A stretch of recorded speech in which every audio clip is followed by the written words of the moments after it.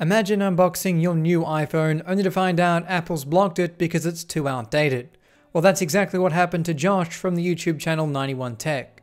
He brought a sealed iPhone 6s for his collection only to find out he's not able to use it. It was in an unused condition, new old stock with the plastic still on. In fact, it had remained sealed for so long he had to replace the battery to get it going. So why can't he use it? Simply put, Apple won't let him, stating activation could not be completed. But Josh's case isn't unique. This exact issue has been happening to many iPhone 6s phones, and Apple hasn't told anyone why. Apple's iOS devices and Silicone Macs require contacting Apple in order to be used in a process called activation. During the activation process, the device requests an activation ticket.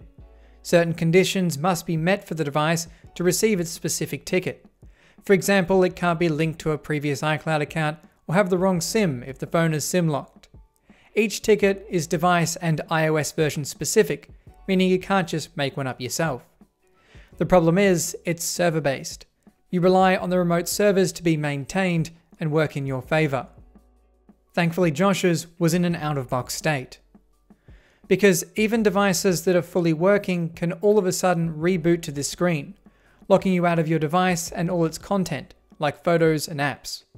You can find loads of people asking for help online, some as far back as 2018, others posted in the last hour.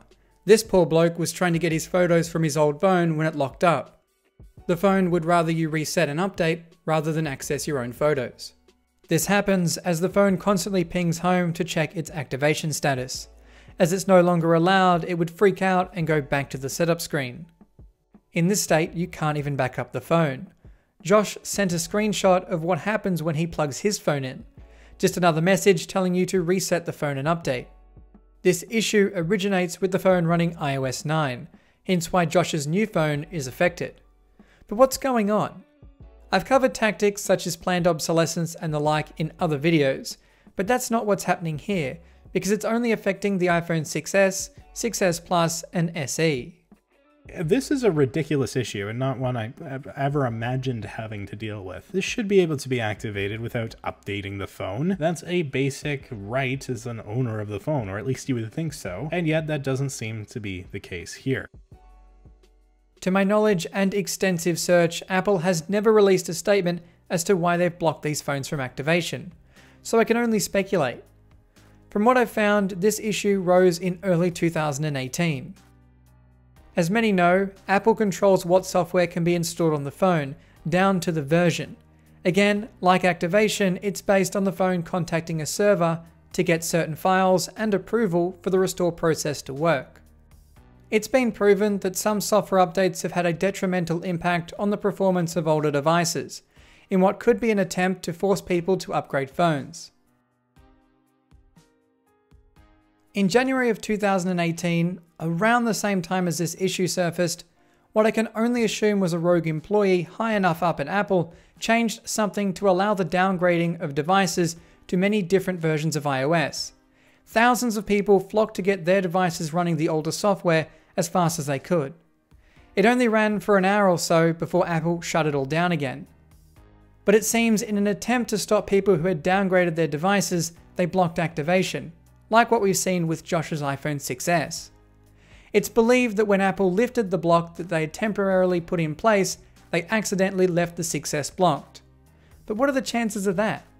Well, after this incident, they did leave iOS 6 available for downgrade for the iPad 2 and iPhone 4S models. That was until realizing it years later and shutting it off. The only other rumor surrounding this is that iOS 9 contained a regulatory violation, apparently around the antenna emittance that affected devices with the A9 processor. With it apparently not having been fixed to a later version of the software, the older versions were essentially switched off and the devices running the software bricked.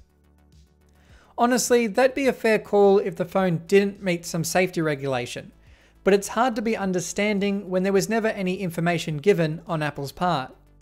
And with the several layers of development that goes into these devices, you'd think they would have ensured regulatory compliance before releasing the phone, but I suppose mistakes are always possible. Either way, it left users with brick devices. It should be noted Samsung did a similar thing with its Galaxy Note 7 phones that were catching fire. In order to stop people from using the phone, they issued a series of updates to inform customers of the issue and later limit the charge capacity. The key difference is they said why they were doing it. But with it being an Android phone, you could have just downgraded the software to remove the limit or flash different software altogether. But if Apple did this for some valid reason, why has nothing ever been said about it? Why were they not questioned when devices suddenly stopped working? The truth is, I just don't think anyone large enough has voiced concern about the issue, so that's why I'm making this video. Let's help out Josh and the iPhone 6s and SE owners stuck with brick devices because of this. Hopefully it just turns out to be a bug that went unfixed for many years. I've made videos like this in the past when the iPhone 12 cameras didn't work after replacement, or the iPhone 13 that disabled Face ID after a screen replacement, both of which were fixed after media coverage. So share this around because it's the only hope for people with these bricked iPhones. Having paid for these devices, they should be allowed to use them no matter the version of software. I still have one, unbricked, as I never connected it to the internet, but I know people who have. Within seconds, there's pings Apple and reboots, bricking itself. The easy fix is to accept the problem and update to iOS 15, and while that might be a thing you would do, not everyone is willing to. And of course, I'm not going to do that because then I lose iOS 9 and this whole purchase was pointless. And why should they? It's their phone and their choice. Maybe they want to have the slide to unlock function, or a fast device not bogged down by newer software, or even just run software incompatible with newer versions of iOS. Additionally, these phones could be owned by people who aren't technologically inclined, who frankly don't care about updates, but got locked out of their phone and don't know what to do. If you happen to still have a working one and it's jailbroken, you can actually save your activation tickets, which are located in a folder called Lockdown. How ironic. At the end of the day, there shouldn't be any reason not to be able to downgrade the software. Many Android devices support this basic function, and maintain security doing so, requiring the bootloader to be unlocked first, something you need the device password for, preventing anyone from downgrading to utilize vulnerabilities in the previous versions of the software. Besides, you can freely downgrade your PC from Windows 11 to Windows 10, so why not your phone? Unfortunately, there is no official source I could find explaining the reason behind the decision, but could it be a mistake? Certainly. But if no one jumps up and down about it, it might never get fixed, or they might never say why. And on that note, this has been a Hugh Jeffries video. If you like what you saw, consider subscribing and check out the playlist on tech that's not what it seems. And if you're looking for any used devices, be sure to check out my online store, link for which is down in the description. That's all for this video, and I'll catch you guys next time.